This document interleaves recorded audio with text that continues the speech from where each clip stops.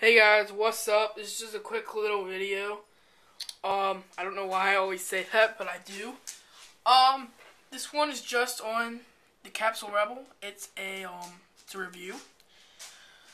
I really like this case. It's pretty kick-ass. I know I say that a lot now, but I really like this case. I mean, this is a true, Capsule Rebel. It's a solid case. I do have some issues with it, and I will state what those issues are. But basically, a lot of people rip this box when they open it. What you gotta do is you gotta cut this little piece of tape at the top, and this slides right out. I saw Carlos reviewed his, he didn't review it, he unboxed his new Capsule Neo today. He was not impressed. I agree with him. I think it is something with the pigment, and I will talk about that later in this video. So what you get with this case, you get two Switch Easy screen shields. Always good. Better to have nothing than... better to have something than nothing. A squeegee to put them on, and a little user manual. Switch Easy, that's pretty kick-ass. What's in here is what's usually in these things with Switch Easy. Everything but the kitchen sink. You got this, your dock adapter. You got your movie stand. And you've got your dock cover, which is on here right now. What do you call it? So, yeah, let me put this aside.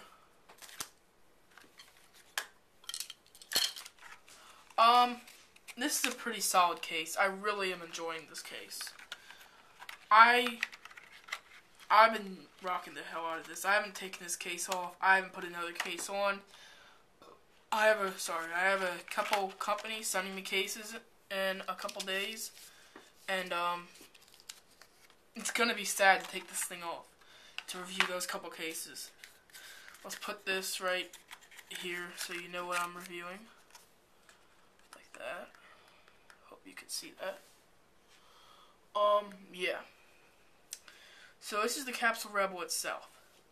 You can see I just have a timer going. Already at 2 minutes and 48 seconds. That's just fine. So this is how you get the case off. You take the dock adapter out. That's just a dock port cover.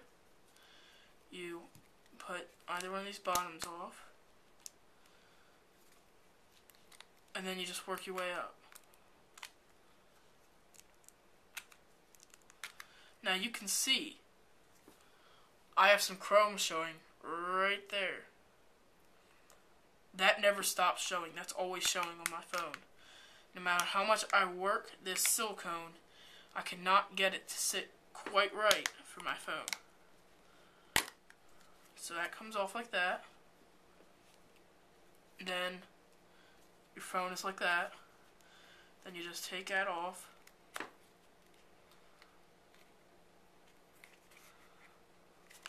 There. And now you have the naked iPhone. Basically, this is a very hard silicone, but it's still silicone. I think that if you get a colored one, I might be getting a yellow and black soon, Capsule Rebel. And I think if you get the colored ones, the pigment is different and the silicone is just a little bit harder. And you can see, look.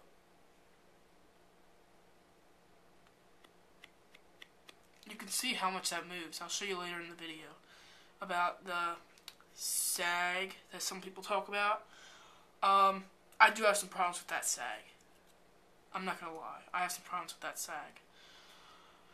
And no, guys, don't think about it pervertedly. Just think about it what I'm saying, okay? Seriously. But yeah, the sag.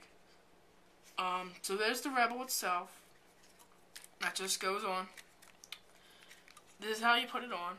You just put top in first. Then you bring the bottoms around. It's hard to do this on camera because I'm reaching through the tripod legs.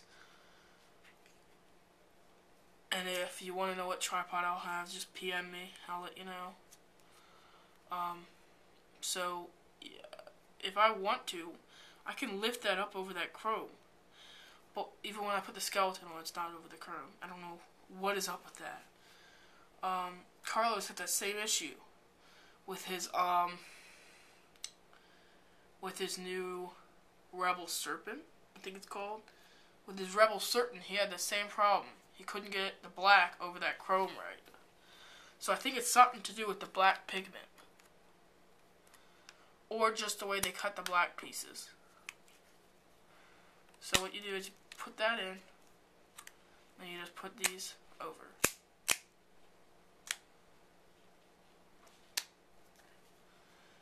And then your Capsule Rebel is on. It's pretty simple. Some people don't like it. It is a little bit of a chore. You can see bottom open, speakers fully accessible, dock accessible.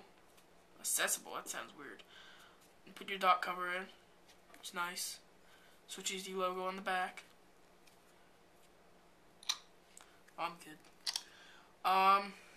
Yeah, it works with screen shields. It has not lifted my screen shield whatsoever. I have the Zag Invisible Shield on there. It will not work with back, because then it will mess it up, and it won't be able to reach around the chrome right. But I do not have a shield on the back, so that's not my problem. Camera hole cut perfectly. Your button feels like you're touching a naked button completely. These feels like you're touching naked. Fully accessible. Some people don't like it. Some people are like, I can move my finger in. But I think that I can fit it perfectly. I mean, I do not have small fingers, but I mean, look. I can fit my thumb like that. It's a pretty big hole right there. So, that's basically the Capsule Rebel. There's not much else to it. It's available in, like, tons of colors. Link will be in the sidebar to the Capsule Rebel page on SwitchEasy's website. I highly recommend the Capsule Rebel skeleton. I highly recommend any Capsule Rebel. Like I said earlier, I'm thinking about getting some other Capsule Rebels. Oh, one more thing. The sag. I said I would get to this, and a lot of people had trouble with this. You can see that. I barely touched that. So let's say, hold on. So let's say you're just cleaning your screen. You're done cleaning your screen, and look.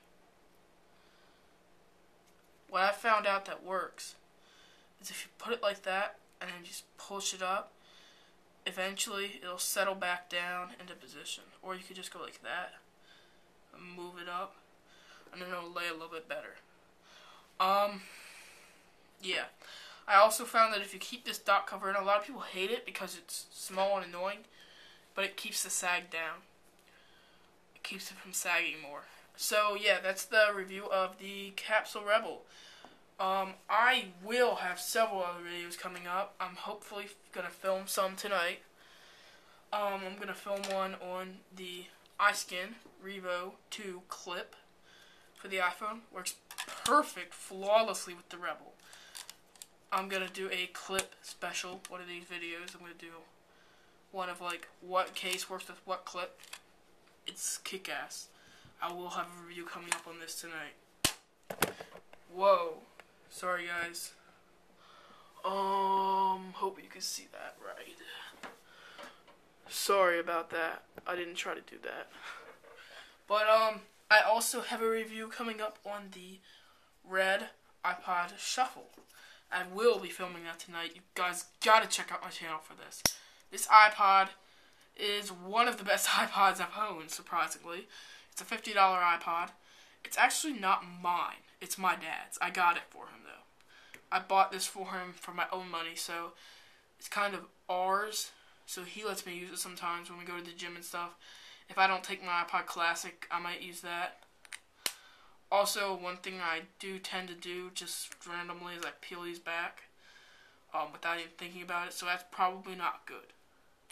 That probably does something to it. But, review coming up on this tonight. Yeah, that's basically the end of this review. I've been rambling on and on and on and on and on. So, yeah, peace.